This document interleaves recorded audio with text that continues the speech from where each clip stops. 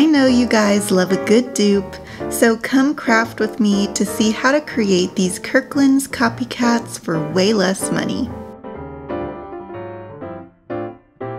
These snowmen from Kirkland's are really cute with their little scarves and buttons. I really like that galvanized metal look, and I think these would be really nice for holding Christmas garland and adding a little Christmas cheer to any space. They were on sale for $83, but let's see how much less we can make these for. I've been wanting to use this hammered spray paint for a long time, and finally I have the project for it. We'll need 2 tall cylinder-shaped containers of different sizes. So I have this cardboard type container. You can find something similar in the gift box section at Dollar Tree. And then this glass vase, and Dollar Tree does carry lots of glass vases. So it'll be interesting to see how that hammered metal spray paint works on these 2 different materials.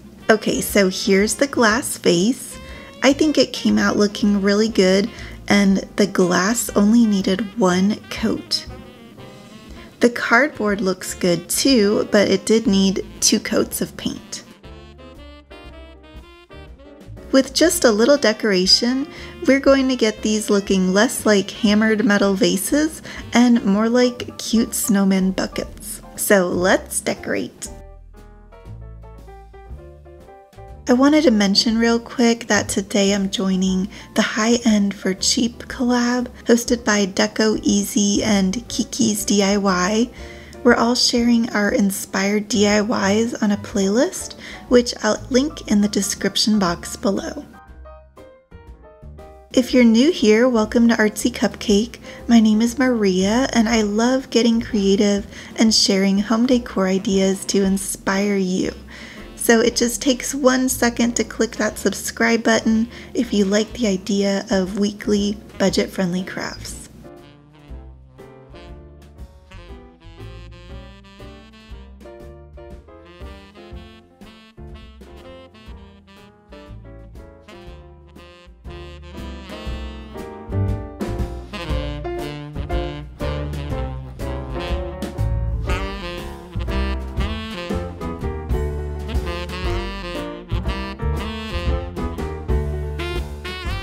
Here were the supplies we had to pick up. And here is the comparison. We saved so much money on this one by making it ourselves. I guess everything in Kirkland's is on sale right now, but even these sale prices are a bit steep. This sign is $105, and I know exactly how we can make this for much less. You can find frames at Dollar Tree. This one I had used for another project, but there are some spots where the paint rubbed off when I took off the decorations. So I'm just sanding it, and then I'm going to paint over those areas.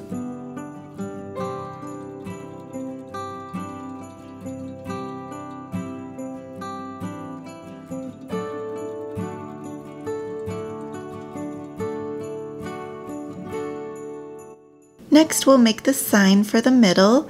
I'm using Adobe Illustrator here, and I'm trying to pick a match for the fonts to make it match the inspiration piece. Next, I picked some illustrations of the garland pieces for the corners, and I placed those on our 5-inch square. I printed this out onto regular printer paper. I have a piece of foam core here from Dollar Tree. I had cut it to be slightly smaller than the outside edge of the frame. You'll need some spray mount to attach some wrapping paper of your choice to the piece that will go behind the frame. And while I'm spraying that, I'm going to go ahead and spray that sign we printed out and attach it to some foam core as well. Now we just trim those pieces out with a ruler and X-Acto knife. A tip to get sharp corners when trimming foam core is to poke your knife just outside of where you want the corner to be. That way you already have a smooth running start before you get to the corner.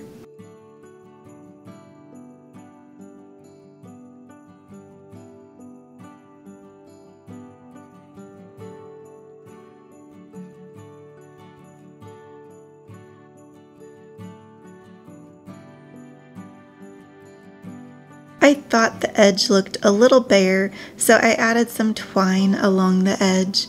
I wrapped this around 3 times with some glue to completely conceal that foam core edge. You could use some ribbon or yarn or whatever you have on hand for this part. I know my glue gun is looking really bad, guys. I promise I will be getting a new one soon. It's really ugly.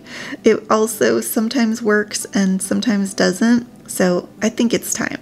This thing is at least 20 years old.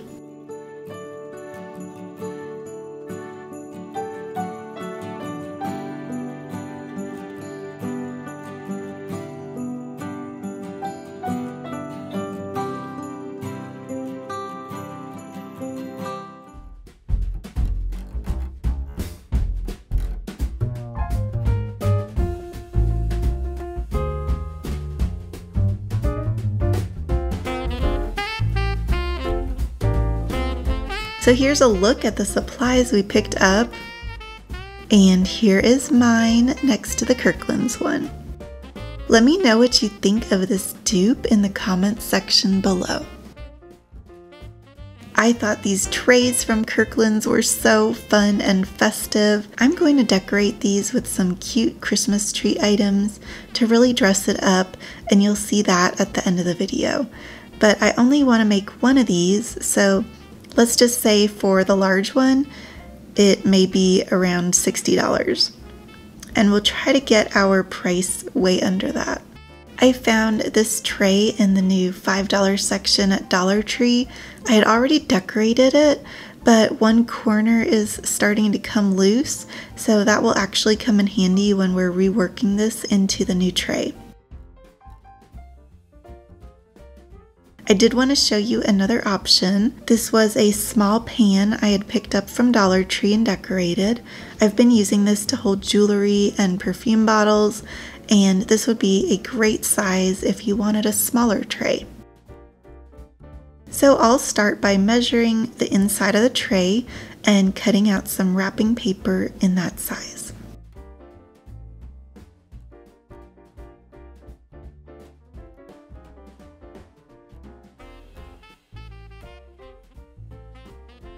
If you just mix brown and white paint, at least my shade of brown here, it can come off looking a little pink.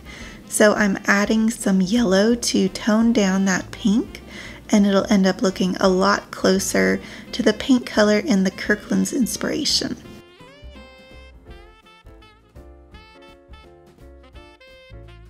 It brings me so much joy to share these crafts with you. I wanted to let you know that this is my last video for the year. I figure everyone will have their Christmas decorations up shortly, and the holidays are meant to spend time with family, so I want that for all of you. I have a lot of fun things planned for the beginning of the year, like giveaways and more creative inspiration for your home, so definitely stay tuned for all that I have for you in 2022. Now it's time to get the spray mount again. This paper was curling up a lot, so a tip for spray mount is to use paper clips to hold down the bottom edges, and then with a rubber gloved hand hold the top. And then you use your other hand to spray while holding it in the air, and you definitely want to do this outside because this stuff is potent.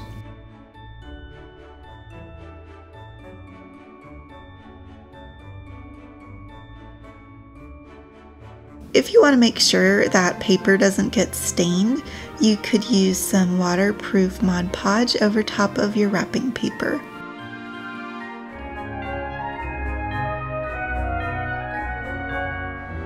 Here were the supplies for this tray. And here's mine next to the Kirkland's one. If you were inspired by these DIYs, then click that subscribe button for more home decor ideas every week. And don't forget to check out my friends in the description box below. Thank you so much for watching my video. I really appreciate all your views and sweet comments. And I hope you have a very creative day and a beautiful holiday season. Bye!